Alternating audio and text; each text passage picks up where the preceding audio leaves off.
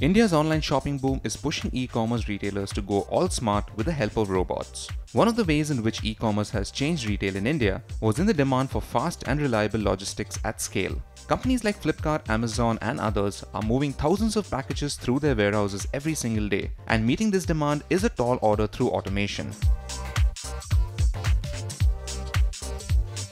With an increase in consumer demands, automation is making things easier for warehouses and fulfillment centers. Grey Orange, an Indian AI and robotics company, designs, manufactures and deploys robotics for automation at warehouses, distribution and fulfillment centers. They have been building tools that can make warehouses much more efficient. Gadgets 360 recently got a chance to visit a demo zone at the company's facility near Delhi, where it showed how its robots work.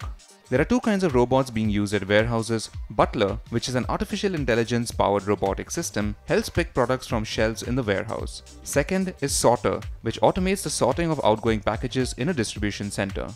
The Butler robot carries mobile storage units to the pickup stations. The butlers usually navigate the warehouse floor, retrieving mobile racks and delivering the racks to pick stations for manual picking of orders from the shelves. The operator can pick and put items without having to leave the assigned station. After scanning the barcode of an item, instructions on the screen guide the operator where to put within the pick-put station. After placing the item in its designated place, the operator presses the lighted lamp to complete the picking process. The robot is based on goods-to-man process and focuses on reducing the walking and search job done by humans.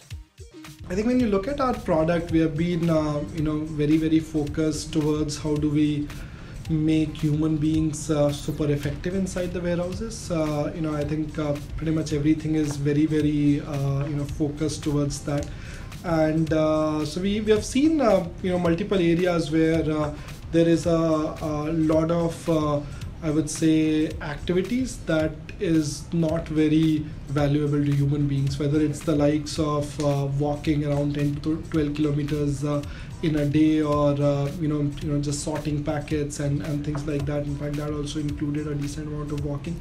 So we try and make sure that we remove that non-value add. Robots in a warehouse setup are pretty much autonomous, which means they have to understand the surroundings apart from other factors. Grey Orange says that this is one reason why robots are fitted with multiple kinds of sensors. Despite automation making things easier at warehouses, there's a fair part of it which is human. Picking up individual items and putting them for delivery, quality check and packaging are all still being carried out by humans. There is still a fair part of it which is human. The quality check systems are still human. The picking process is still human, and in some of the cases the packaging process is also human. So packaging, normally if you're doing very simple books kind of thing, then you can pack automatically, but for more complex products, packaging is also human. Yeah.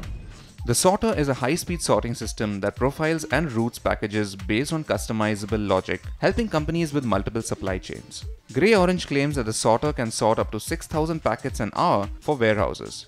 There are multiple sensors that weigh and measure products, ensuring that the line is moving correctly. With an increase in consumer demands and companies like Amazon strengthening operations in India, we can expect automation to play a major role. At the same time, while robots may be making things easier for companies, humans are still relevant and important in the overall chain. Humans will always be required, the robots just make the ecosystem much more sorted. So thanks for watching, and for all things tech, log on to gadgets360.com.